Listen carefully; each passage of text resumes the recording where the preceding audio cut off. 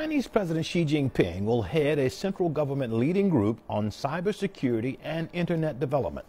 The announcement was made after the first meeting of the group on Thursday. During the meeting, President Xi stressed that internet security is a major strategic issue that concerns the country's security and its development.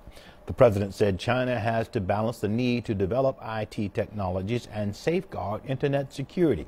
He also called for greater independent innovation in core technologies and the construction of infrastructures.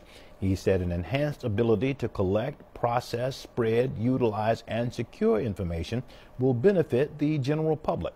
The meeting also discussed the need for new legislation and regulations on managing online information and protection of key infrastructure facilities.